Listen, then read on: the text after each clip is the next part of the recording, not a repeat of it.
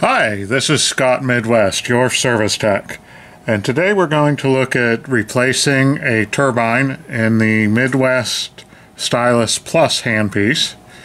We're going to use this replacement turbine kit from Dentsply Sirona Midwest. Has all our components in. Taking these parts out, this black part is the torque tool to remove and install the push button cap. There's a small O-ring insertion tool which is going to aid in reinstalling the suspension O-rings into the handpiece.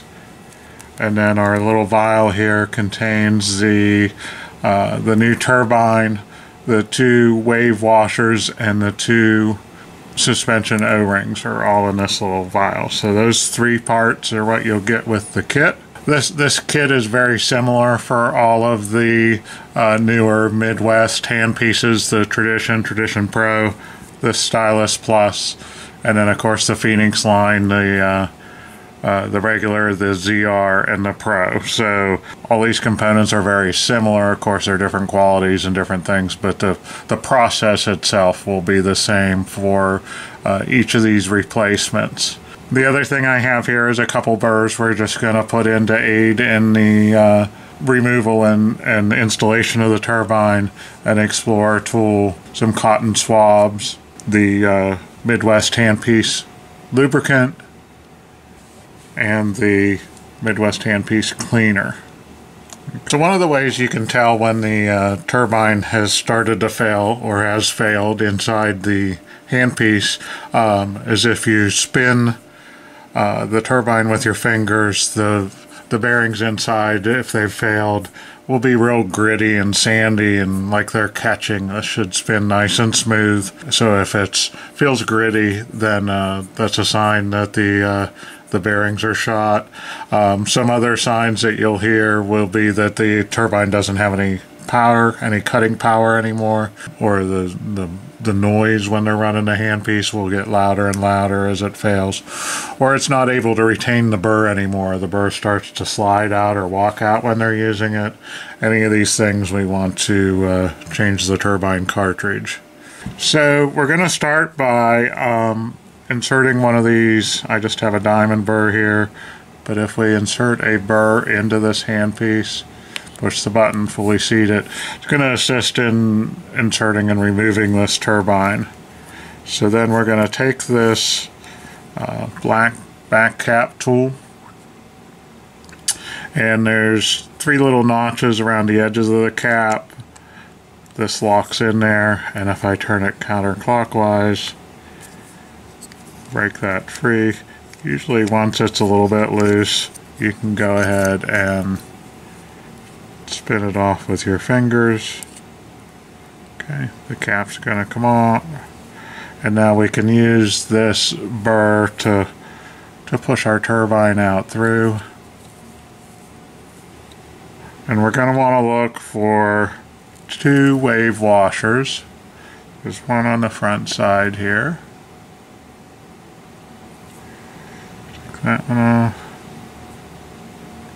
There's my turbine. We look inside the cap here, we can see the other wave washer is inside of there. Can lift that out. So we got our two wave washers. Now we want to remove the two suspension O-rings. So one's going to be down inside the head. It sets in that groove. You can see the black O-ring right there in that groove. And what I'm going to do is I usually go above the O-ring in that little groove and push it towards the middle like that. And now I can usually get a hook on it and pull it out. Just lift it right out of there. Okay. And then we've got one more O-ring in the back cap. Again, it sets in a little groove. Just Hook it, push it towards the middle.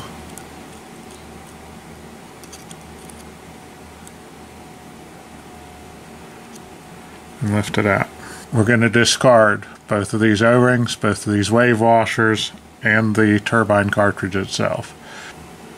One of the main reasons we want to replace the O-rings every time, I get that question, do I have to change them every time, is because these O-rings don't actually seal anything. A lot of times you think of an O-ring and it is there to seal air or water or make something airtight. These O-rings are used for suspension, so it's more like the shock absorber for the turbine that's spinning inside, and so it doesn't touch and rub metal on metal on the head of the handpiece. So these are very important, just like when your shocks are worn out on your car, it's not going to handle very good. So we want to put the new suspension O-rings in with every turbine change. So we'll open our little vial here and get our new parts out. And we should have the new turbine, 2 new O-rings here, and 2 wave washers. And I know sometimes that wave washer looks like one, but they're just stuck together. You slide with your fingers. You have the 2 wave washers. Something that's very important when we're doing these replacements is the inside of the head and the inside of the cap. When the turbines fail, they'll throw a lot of grit and debris. There'll be a lot of black grit and debris inside the handpiece. We want to make sure we clean this out very thoroughly. This is a training handpiece, so of course it's not in real bad shape, but you can see how that looks nice and clean and shiny in there. We want to make sure that's nice and clean and shiny inside the head of the handpiece and inside the cap, because we're going to put this brand new turbine in, and if there's grit and debris in there, when we run it, it's going to get inside our brand new bearings and chew them up very quickly, and the turbine life will be very short. When we're cleaning, we want to use this Midwest Plus handpiece cleaner, and we're going to spray in here some foaming cleaner, and we would clean this out diligently. If we have compressed air, we can clean it with air, blow it out, keep cleaning, and change your swabs till they stay nice and clean. And then the same thing in the push button cap. We'd make sure all this stuff's really clean. Like I said, this one did not have a failed turbine, so it is nice and clean. So once we have everything cleaned up, like I said, that's key to the performance of the new turbine. We're going to start reassembling things here. So I'm going to take this burr, and we want to put this into the new turbine because it's going to aid in the installation.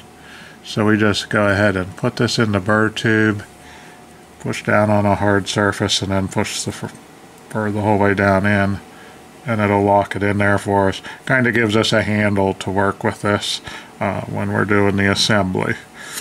Let's install the O-ring and the wave washer into the cap. Okay, so we're going to use our Midwest Plus handpiece lubricant, and we want to put some of that on these O-rings. So we want to make sure when we're doing this assembly that the O-rings and everything slides together very easily, and we don't want an O-ring to get pinched or folded or twisted in there, so we want to make sure we can use lots of lubricant. This one goes in best just by pushing it in with your finger almost. So if you get it pushed in,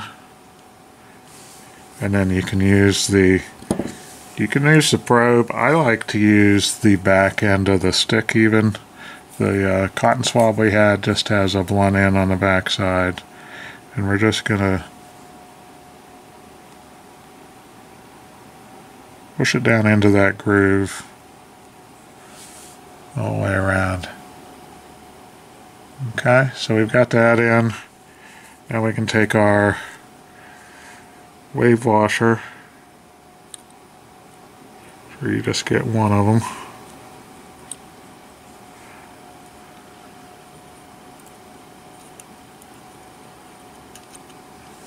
And that's just going to lay flat in the bottom.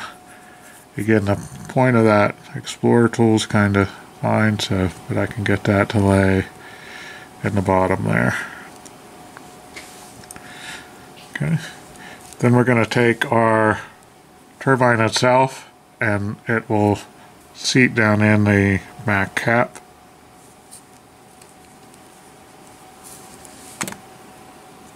Just like that.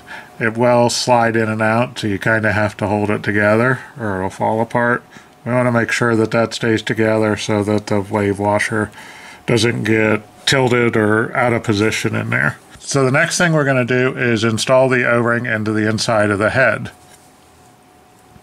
To do this, we're going to use this little funnel tool that's provided, and it's just going to sit down inside here, and you can see there's little steps on the side. It'll actually click right in, just like that. So it'll set against that little ledge.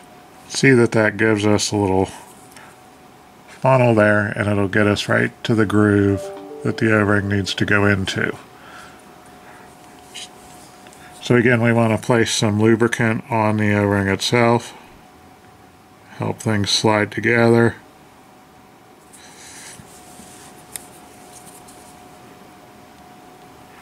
Drop that O-ring into the funnel. And again, I'm just going to use the stick, the back end of my swab, and it's just going to push.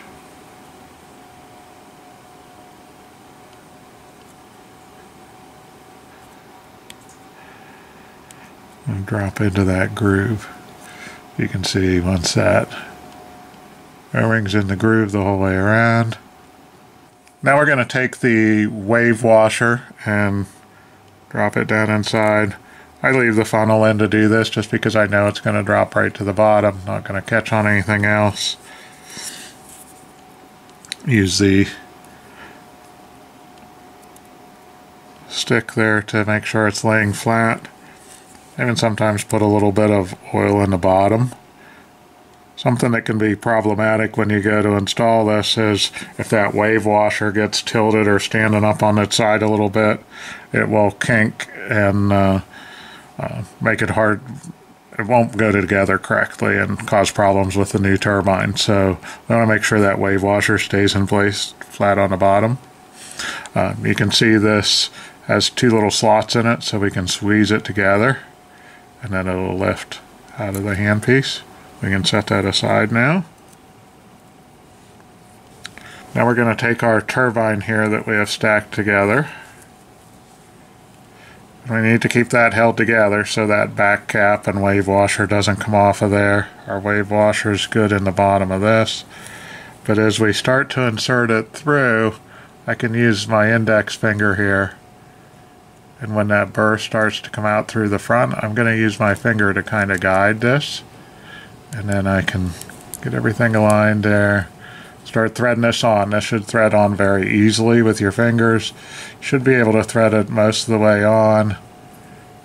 Just with your fingers. If you feel anything hitting, make sure one of those wave washers didn't come out of position, or check your threads and make sure it's not cross-threading a little bit, or if there's some debris on your threads, make sure the threads are clean, a little bit of lubricant on them, and then try to reassemble. Once that spins the whole way up together there, we're going to take our torque tool. So this does torque the back cap to the right amount so that we don't have to worry about this cap coming loose during use in a patient's mouth and coming off and causing problems there. So we want to torque this on with the tool. It's going to attach to those three notches like we did before. But what's going to happen, a lot of torque tools normally that I was used to would always they'd click when you got to the right torque. This one's just going to slip, and you'll notice that this inside part will stop moving, and the outside part will continue moving. So once we get to the right torque, I can go and it'll tighten it up. And now, see how the outside's turning but the inside's not. So I know I'm torqued down to the correct amount. Set this aside. Take your burr and you can spin this with your fingers. Should feel nice and smooth. You shouldn't feel anything gritty, anything catching or clicking. If you have any of those problems, take it back apart. Something either got in there that shouldn't be in there, or one of the wave washers is hitting or in the way. Should feel nice and smooth. So then we would go ahead and put run this through our automated handpiece station, or spray the back end with lubricant and cleaner, and then go ahead and run this on an air station or run it on the delivery unit. Make sure it runs nice and quiet and smooth. And then of course we want to sterilize this before use on a patient. So that's our little task for today. That's the turbine replacement on the Midwest Stylus Plus. Thank you.